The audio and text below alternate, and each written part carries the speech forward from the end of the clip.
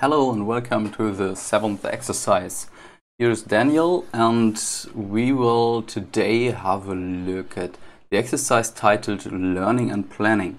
As you can read in the text, we will again use the inverted pendulum from the gym environment you already know from the last exercise. If you haven't done the last exercise, please have a look at the beginning because there's mentioned how to install the gym environment because we need it for the inverted pendulum environment. It should also be noted that the parameter n, we already know from n-step learning, has a different meaning in the context of planning. So now n defines the number of planning steps per actual step we take. For execution, please first import all this stuff here by executing the cell. And we will use for discretization the routines from the previous exercise here called discretized state and continualized action. If you don't remember what's going on in here, please have a look at the solution of the last exercise. In the first exercise, you should write a DynaQ algorithm to solve the inverted pendulum problem. DynaQ algorithm consists of Q-learning, we already know, and we've got also a model from the environment somehow available, where in every step we can additionally learn from. For the standard DynaQ algorithm, the model is a simple memory buffer from the experience we've got by interacting with the real environment. And in the DynaQ algorithm, in every step we randomly choose from that model buffer to learn again. So we've got a few degrees of freedom here. We've got first the number of episodes. We can choose then the number of steps per episode, and then n here in our case identifies the number of learning steps per step in an episode.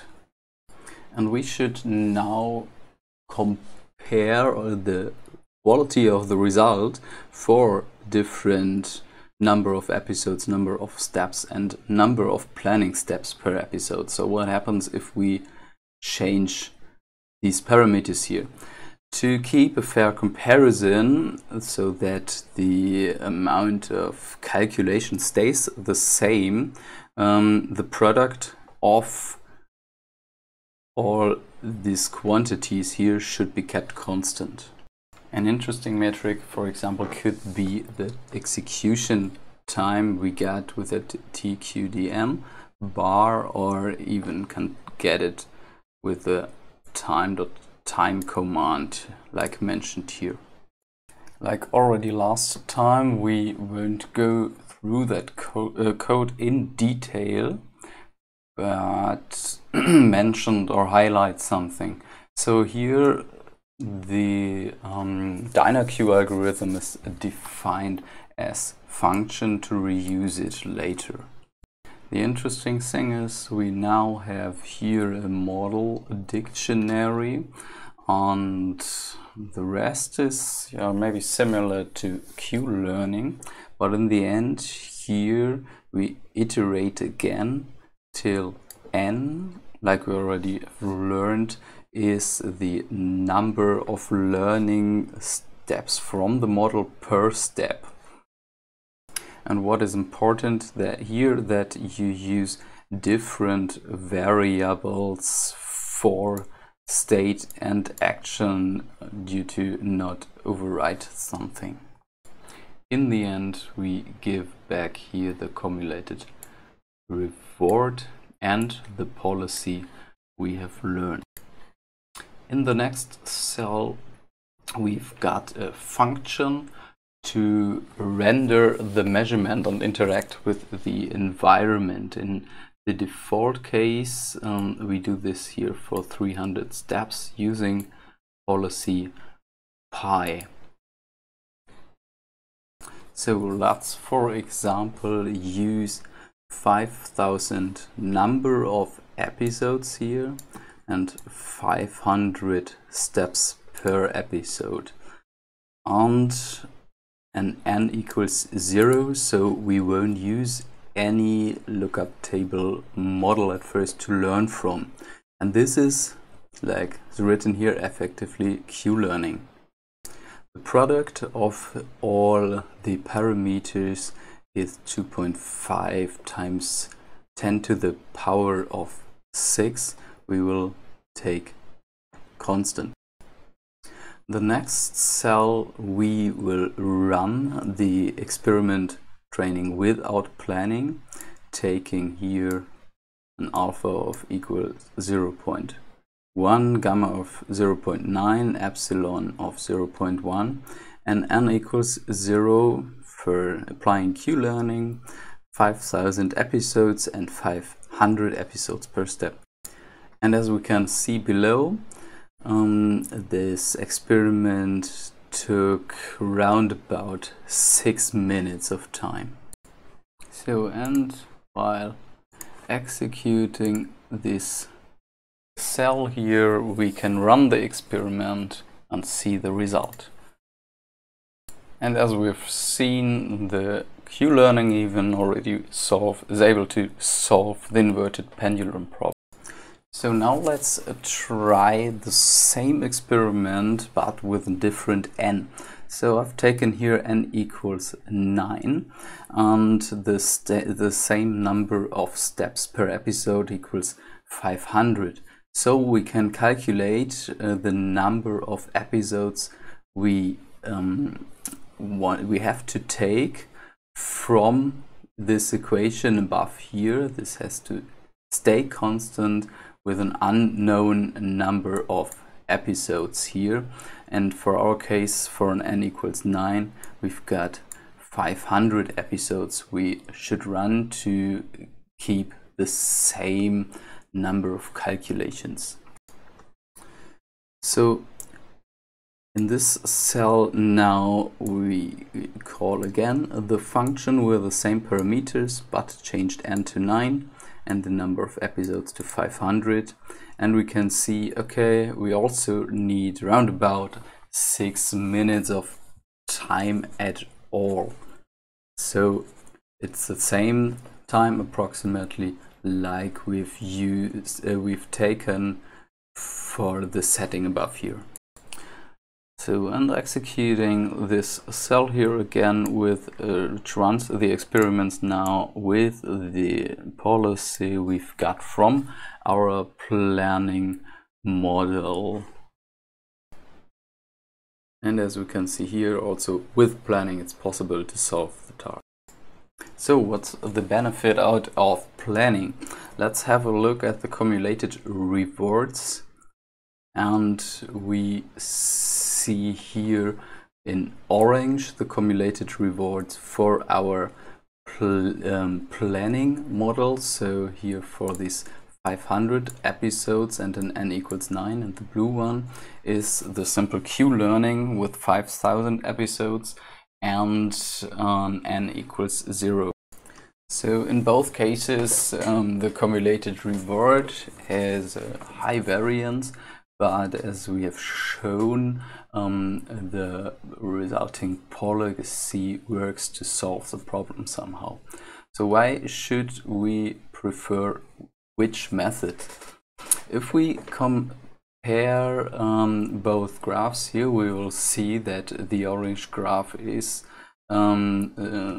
smaller or not as long as the blue one.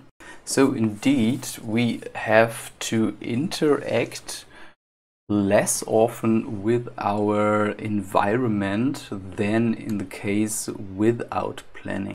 This could be a benefit if maybe the interaction with the environment is a long process or somehow safety critical, or maybe even due to test benches not all the time available or so. In that case, planning gives the benefit that we can learn out of experience in that case here. So let's start with the solution of the second exercise. Due to we are engineers, we maybe know better solutions than storing a large amount of state transition to learn from that lookup table model like we did in one. We can use differential equations to build up a state space model to integrate that model into our DynaQ algorithm. That should be done in the second exercise, where our build-up class should work similar to Gym, so it should have a step and a reset method. The differential equations for the pendulum can be seen here. So the differential equation for the angular frequency is depending on the gravity constant, on the length of the pendulum, and on the angle we actually got, on the inertia J, and on the torque we give as an input. The second one is quite trivial. So the parameters are given below, and we should use here Euler forward integration to simulate the dynamics of the system. So if we have a look at the forward Euler integration here, we know that the derivated part we got from the differential equation we already know. And if you reorder the equation a little bit, like we will do below, we can calculate the value, for example, for the angular frequency in the step k plus 1 using sample time times the derivated angular frequency plus the angular frequency it was one step before. Also, the reward function we should use is given. It is depending on the angle, so we get to pay something for an angle greater 0 and something for the angular frequency with some weighting factors. The s square is here for seconds, so to keep unit constant. And we've got a term for our input torque, also weighted by some factor, and that Nm here is for the unit Newton meter. And our input and outputs are like above. We've got the action of the torque we give, and our stasis given by the cosine and sine of theta and the angular frequency. So first let's have a look at the class pendulum model we should write. We've got the init function to define the parameters we've given above. We've got a reset function, step function. The reset function, like written in the description, has a second input here called state, where we should be able to initialize or to reset to a given state. That helps us to compare our model to the external Gym model we've got as real environment to get measurements from. So as you see, if we have got no state given, we reset to a random position. If we got it given, we reset to the state we get from our. To be consistent with the like Gym defined reward function or step function, we've got the reward given like here, like we have it in the equation, and we have to normalize the angle in the range we've given below only in that reward function to keep consistent with Gym here. The torque and omega is clipped to the space we've got here. And as we've seen below, we've got here the calculation of omega k plus 1 out of omega k plus delta t times omega dot. The same goes here for theta. And we take now the following code here for debugging to compare the model with the gym environment. So we use as env the gym environment and the model our defined model, and we reset here the model we've got due to the state we get out of the environment to get the same initial position, and let this run for here 10,000 steps to see if there are differences available. And as you see below, here even after 10,000 steps, we have no difference in the reward or in the states here. So our model seems to be accurate. If you have a look at the differential equation again, and at the sine of theta plus p, one could think, okay, instead of taking the sine and shift it by p, we can even change the sign here. But if you do so, you will get deviations between our model and the gym environment we use as real measurements. This is due to p in reality is an infinite number, and NumPy or Python cuts it after a few digits. So we get issues here with numerical accuracy. So our point of view, it would be correct to not shift by p and not use that negative sign in there to get rid of that numerical issues due to our real differential equation, which describes our real world. But we want to model, in that case, the gym environment. And due to in gym it's modeled in a way like that, we will keep that shifting by p here in our model to go consistent with them.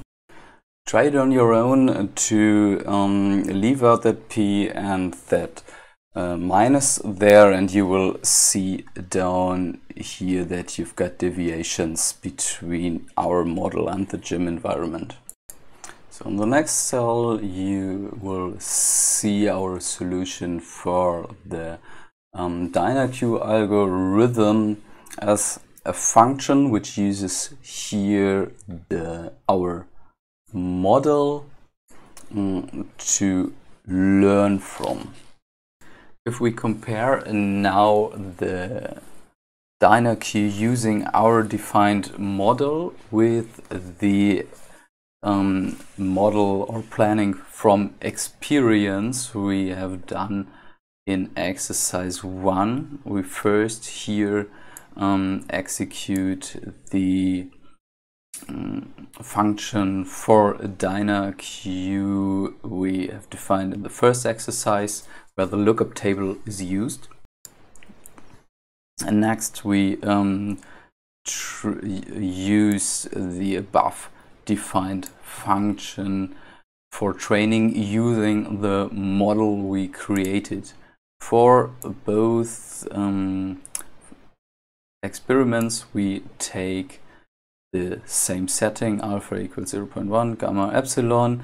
We take 19 numbers of learning steps, 30 episodes and 10,000 steps per episode.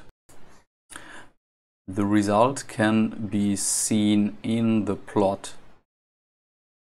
below here. In blue is the cumulated reward from learning from experience, and in orange using our defined model for learning. And as we can see here, after 10 episodes, it seems that the cumulated reward is better and converges in the end faster than the learning algorithm, which learns out of experience.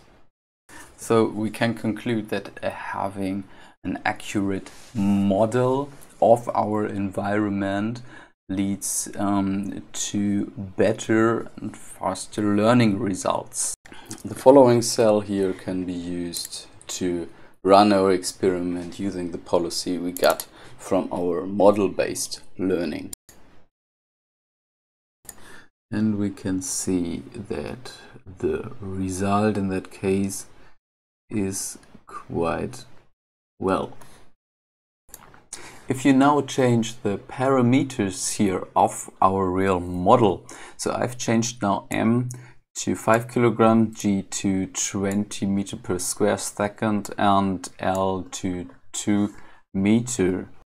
Then the model we learn from here is not representative anymore for the real physical model, which is in our case given by Jim.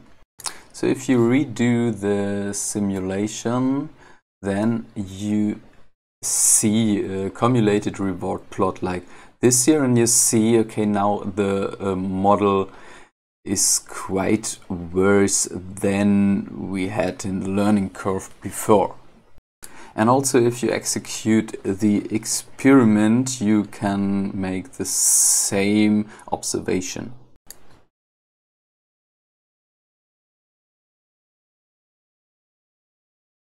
Depending on how far away you choose the parameters from the real ones, you get better results where it still works, or even worse result like one we've seen right here.